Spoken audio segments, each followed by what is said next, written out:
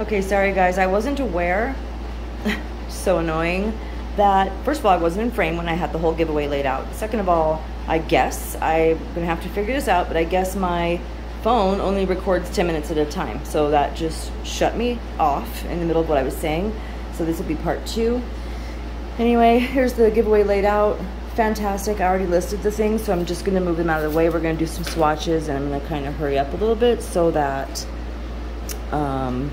this doesn't run out again. Again, shout out to Nails by Jols. Watch part 1 if y'all want to see the rest of this video. I will label them part 1 and part 2. And I mentioned in my last video that I did an experiment with clear acrylics and then yellowing, and being shocked at what I found.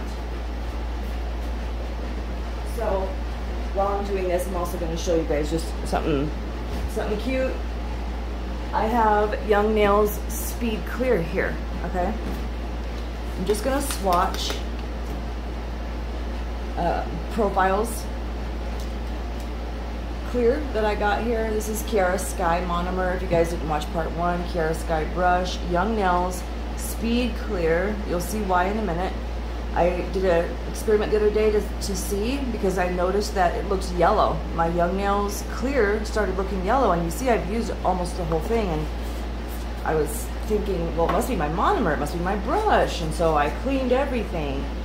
And no, Young Nails Speed Clear and Core Clear yellows so bad. I mean, it would make any clear glitter set ruined.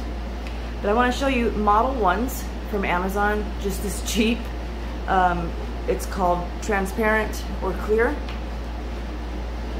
This and Kiara Sky and Not Polish were the clearest, non-yellowing. I wasn't looking when I swatched that, sorry.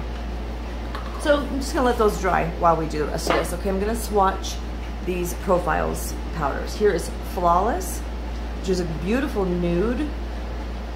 I just watched it a minute ago before I realized my video ran out. That's how I know it's gorgeous. Beautiful. I'm gonna swatch these on swatch sticks for you guys. This is a pink called Bombshell. Most starter kits give you a pink, white, and clear. I think a lot of sets, you know, back in the day that we all used to do were on pink and white.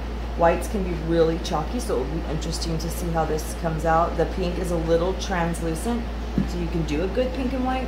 And then I'm gonna put the clear Profiles Backstage Clear right here under my Young Nails and Model ones. And while those dry, I'm gonna do some swatch sticks for you guys. So my swatch stick, first one I'm gonna do is clear. I do love the way this picks up and holds and polymerizes quickly. It does not stick to my brush, which I love. It has enough play to work with it and move it around, but it does not run too badly. Very workable. That was extremely easy. 2 beads, clear. Let's see how that dries up. Next up is Bombshell, which is that really pretty pink. Kind of going a little quick, you guys, because